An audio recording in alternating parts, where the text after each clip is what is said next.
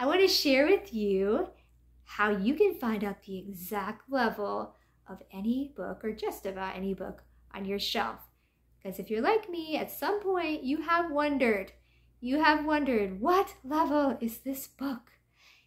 And maybe you want to know more than that. You can find out more, not just what grade level, but what even month of that grade level. Maybe it's not enough for you to see the leveling system on the back of Step Into Reading Early Readers. It's just too broad.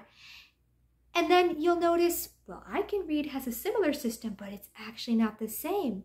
And then you'll notice, oh, there's so many leveling systems out there and they're not consistent, they're not the same, and they're not giving you very much information. It's very broad. And at the end of the day, it probably doesn't matter that much. We just want to make sure kids are reading a good fit book for them, they're enjoying reading and they're growing. Great. But after I share where you can find out the exact level of books, I'll share also some reasons why it could be helpful to know the exact level of books. AR stands for Accelerated Readers. Does that ring a bell to anybody else? When I was in elementary school, we had to read AR books, and then you go take a test on those old dinosaur computers in the library. And, you know, forget about the testing part, but if you go to their website, they have a huge database with just thousands of titles, and they will tell you down to the year and the month on the level of that. So for example, if you type in the title, click, clack, moo, cow set type, and you make sure you type it in correctly because it's not like Google. It doesn't help you out if you have any errors or if you don't type in the whole title. You type that in, underneath the book title, it'll pop up, have a little picture of the book, and it will have BL, and after BL, it'll have the numbers. So the numbers for this was 2.3. So that means it is a grade level 2, third month of that grade level. So third month of second grade.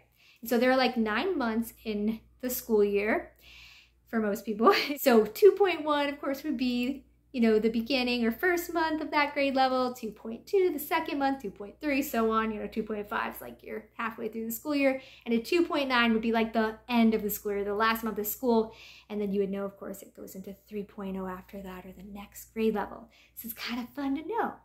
And first of all, again, it's not critical to know, especially as homeschoolers. We, you know, don't have to know these things, but I think it's fun to know. So especially if you don't have access to like actually like giving your child a test to find out their reading level, if you care to do that. You could be like, okay, I know this is like a good fit book for my kid. It's not too hard, it's not too easy. And then you go, you know, type in the title and you're like, oh, cool. Like my kid is usually reading books about the same grade level. And as you start typing in titles, you can see like a pattern of, oh, it's always around this grade level.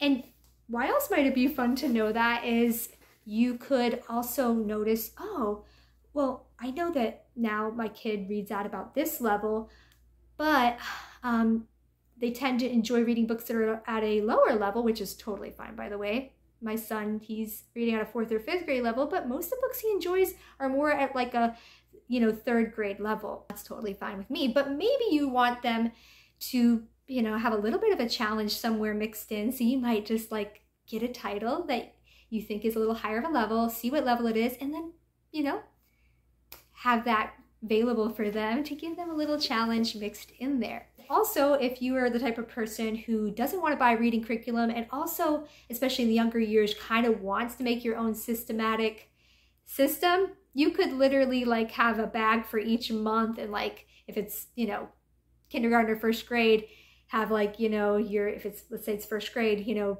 your 1.1 books, a couple of those, and a 1.2 and so on, or even just have a few books that for the beginning of the year, maybe have a 1.1 so you can kind of see, you know, check in like, okay, are they able to read, you know, at this level at this point in 1st grade? And then maybe in the middle of the year, you want to see if they can read a 1.5 level book. And maybe at the end of the year, you want to see if they can read a 1.9 or a 2.0 book.